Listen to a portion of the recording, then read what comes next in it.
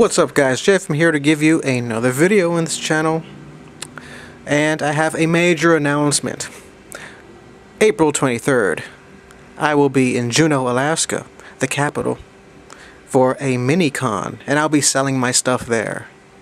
Yes, it's the very first Comic-Con, if you will, in Juneau, and I signed up, I already paid, so I should be there. I already paid for my plane ticket, so I'll be there. And yeah, I am kind of excited for it. Since it is a very small convention, I'm not going to bring a lot of stuff. I'm just going to bring my books. I'm going to sell, my books. I'm going to sell those chibi stickers, and I'm going to sell those character cards. I actually found some character cards, and I'm going to sell them. Gotta get rid of them, But I'm not gonna sell my prints because my prints haven't been selling well. Because, who cares about my prints, I just want to sell the books. And speaking of prints, I have prints of my own original work and fan art. Like the Gravity Falls from Five Nights at Freddy's crossover. That's been selling well. My Flow portrait, I sold one. My Tifa and Aerith print, I sold 2 of those, I think. 2, and I gave 1 away, and one of them belongs to me. So yeah, that's a bit sad. But I just want to. I've been thinking about this, and I just want to bring up this question. See what you guys think. Is it ethical for artists to sell fan art? You can say, of course it is, because it's their art. As long as you don't trace an actual screenshot of the cartoon or show, whatever, then it's all good. Well, it's a very thin line. It's a very, I would say, it's a very blurry line. That's what I want to say.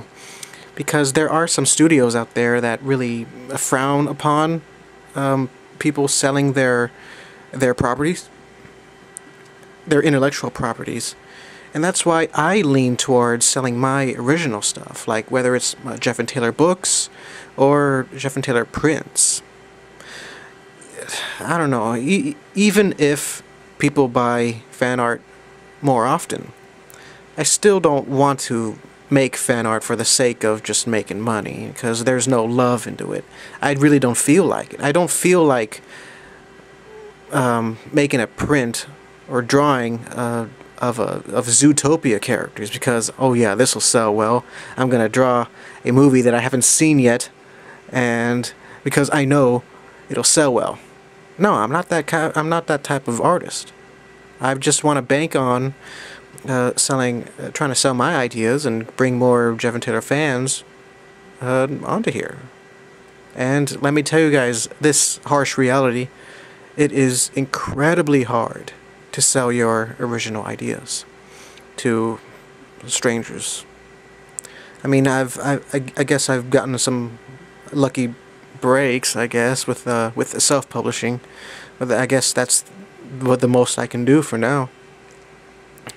Just keep cranking those comics, and the more books I have, the more I sell. That's, making capital. But at the same time, I kind of doubt myself. I don't think Jeff and Taylor will ever hit the... it's like, I don't think it'll be an animated show or anything. I guess my main goal is just finish the whole series, and then I've accomplished something. It's my life's goal. And I've had some few people discourage me, saying that, oh, I'm probably not meant for this. But I ignore them. I just want to finish the whole series and try to bring as many followers as I can.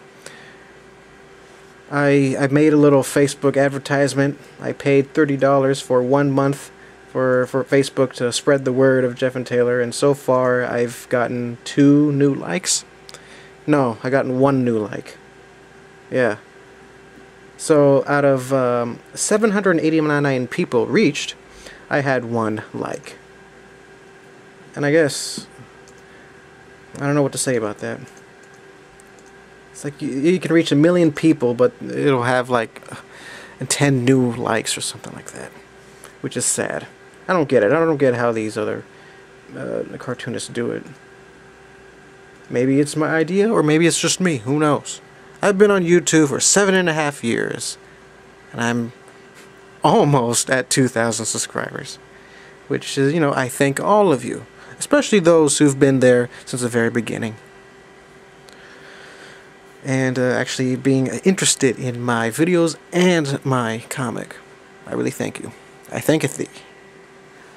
So, yeah, I don't know. I'm not the type of guy that wants to make fan art just for the sake of making money. I make fan art. I rarely make fan art, but it's something that I really like Gravity Falls. That's the only type of fan art I have.